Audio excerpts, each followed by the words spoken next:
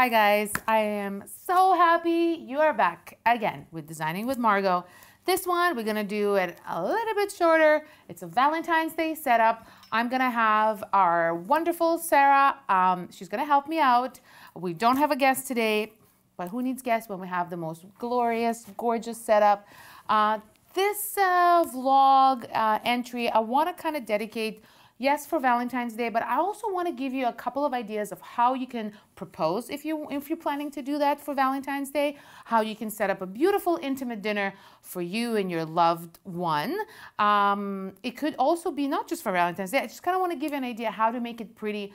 Maybe it's a birthday dinner, maybe it's an anniversary dinner. So let's just take it from there. I'm going to start with a simple table setup and I'm gonna layer it on top. So we're going to go, our color scheme, as you can see, it is a blush and red.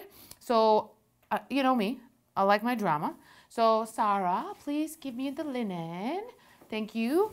I was thinking originally to kind of go with these beautiful, almost kind of like salmon blush, but always remember that if you have nothing at your fingertips to create drama, you can do it simply with the linen. And then how you can do it, I'll show you. Can you please hand me over?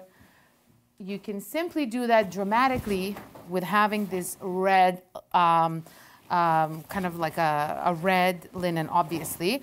So, you know me, I like my dramas and I like my dramatic moods. So I'm gonna try to do it on the red, okay?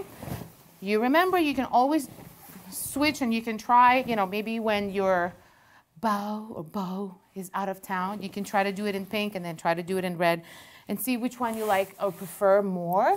I do enjoy it. Come on, seep down. It has an air bubble.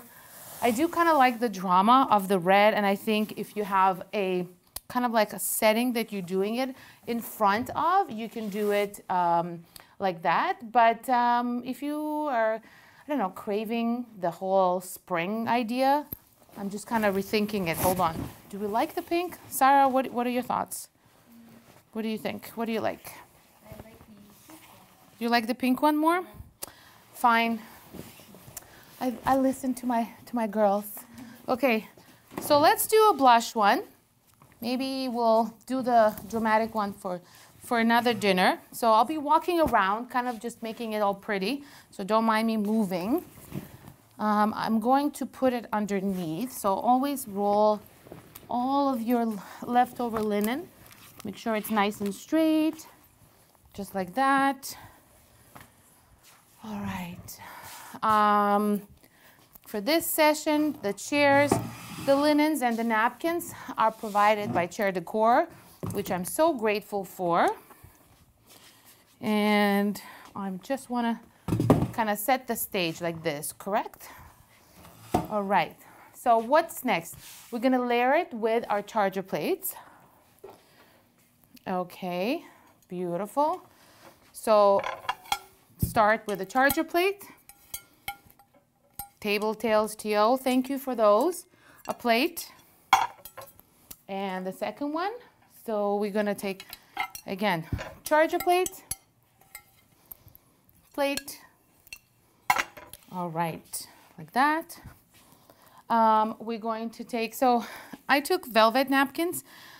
I always say, you don't have to match. You could, but you don't have to match. Even similar shades, you know, contrasting colors, they all can come together super, super elegantly. So don't be afraid. Please, okay? Now, originally, Sarah, can you pass me the other napkins, please? Yep, thank you. So originally I was thinking, okay, guys, you know what? I'll just, because I wanted to introduce the velvet ribbon somehow, because I have obviously the red candles here. They're gonna be on my table. But then I was like, okay, so let me just create my ghost, okay? The ghost is napkin, middle finger, ghost, and wrapping it. So that's like a little ghost. So I was thinking, okay, I'm gonna take it, I'm gonna wrap it, and that's how I'll put it on the plate. But then you can layer it up. I know that I have my utensils, and I don't wanna really make it look stuffy. And I'm not sure if you know, but in bistros, in a lot of the bistros in France and England, they tie actually or put the utensils inside the napkins, and I'm going to show it here. So what I was thinking to do is grab my utensils and put a ribbon around it. Thank you. So that's what I'm going to do. I'm going to leave my dessert spoon here, but the knife, spoon, and fork, I will tie it together as a trio. I will tie it with a ribbon. So I will show you, 1 second. What do you guys think? Do you think it's cool? Nice and casual, right? Right, Dennis? Lovely. And just like that.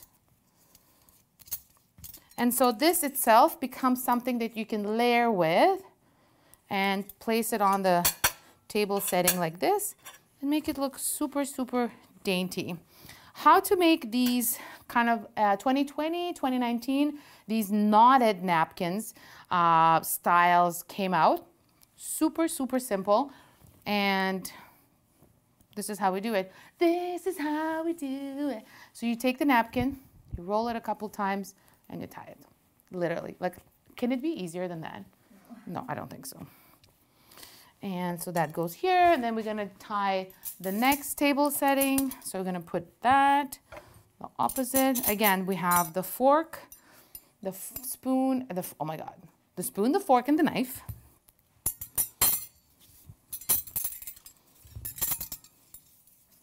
So how are you making your proposal super unique? How are you know your fiance, girl or boy?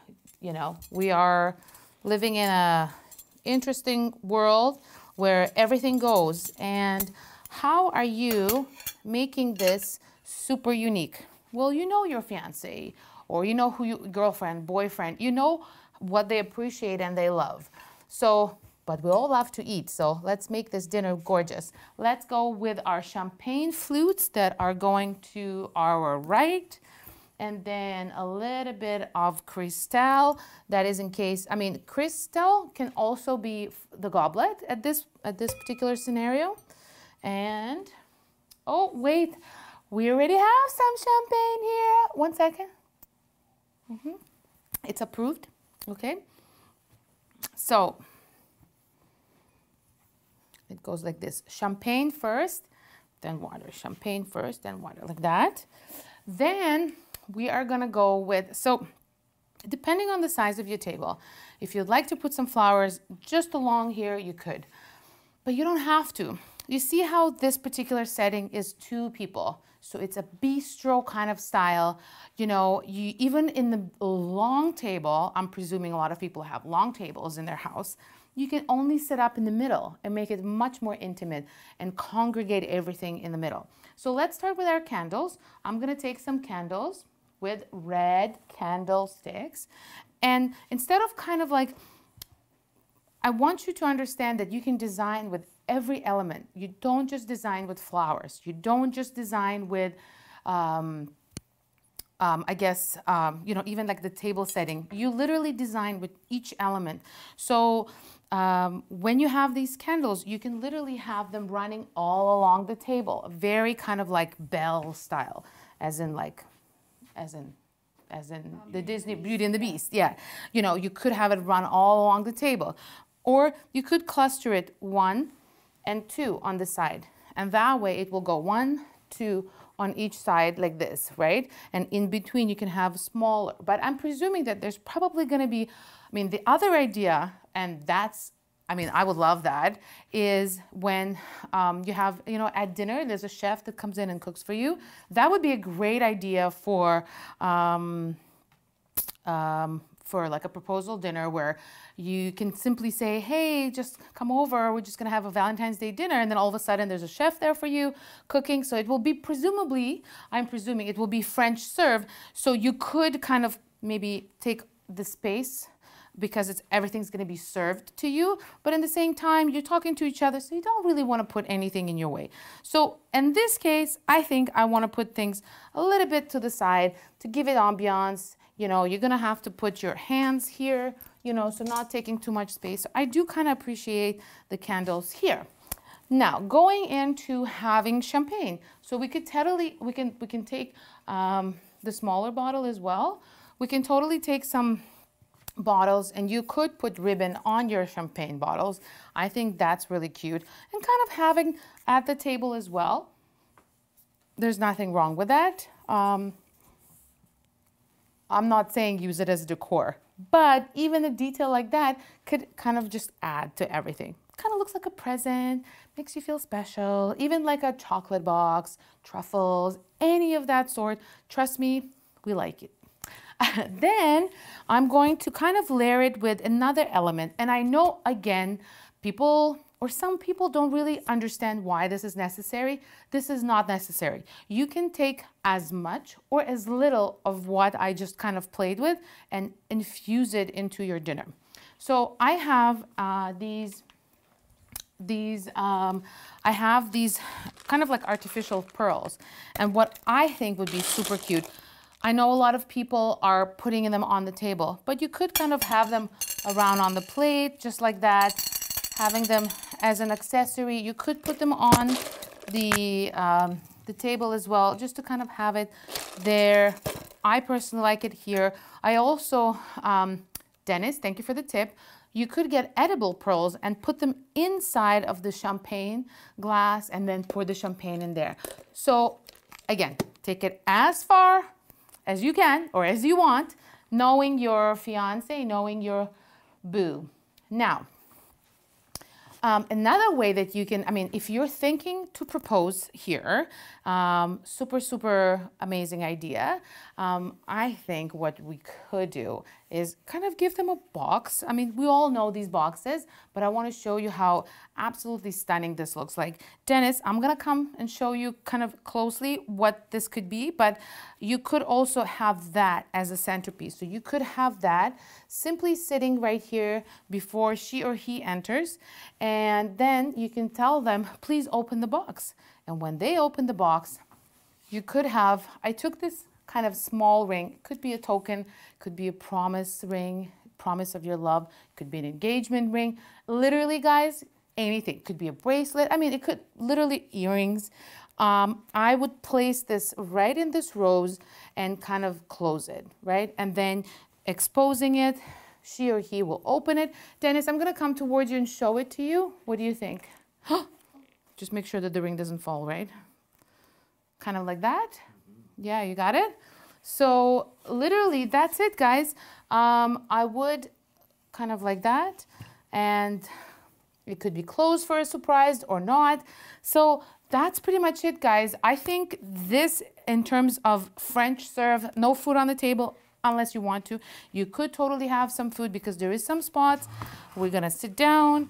And this is kind of what we're dealing with here. You have your champagne on the side, you have hors d'oeuvres on the side. It's a bistro style setting. It's just the two of you. It's intimate. And I mean, here you can talk about anything you want. You know what I'm saying? Yeah.